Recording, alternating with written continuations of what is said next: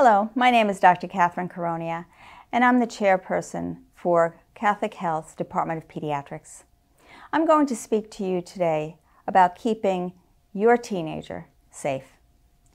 From 10 to 14 years of age, our children spend more time with their friends away from home. They do not see the need, certainly, for adult supervision. They want to become more independent by themselves, and peer pressure may become more important to them, but leading to difficult situations where they may be pressured into doing things like daredevil feats that may not keep them safe. They also may not want to wear seatbelts. They may wind up playing in dangerous places, putting themselves at risk, despite what you may have taught them.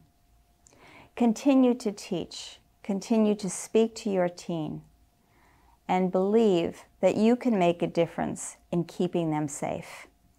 They will hear you, they will remember, and they will get through this period of time, and so will you. They can learn, they do believe, and we as parents just need to ensure that they understand that our role is to keep them safe, and to ensure that we teach them how to keep themselves safe, so that the peer pressure, the dangerous situations do not cause a problem for your teen, one that cannot be reversed.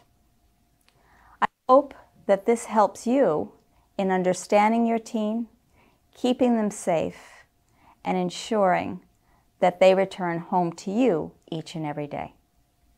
For more information, please visit our website at Catholic Health.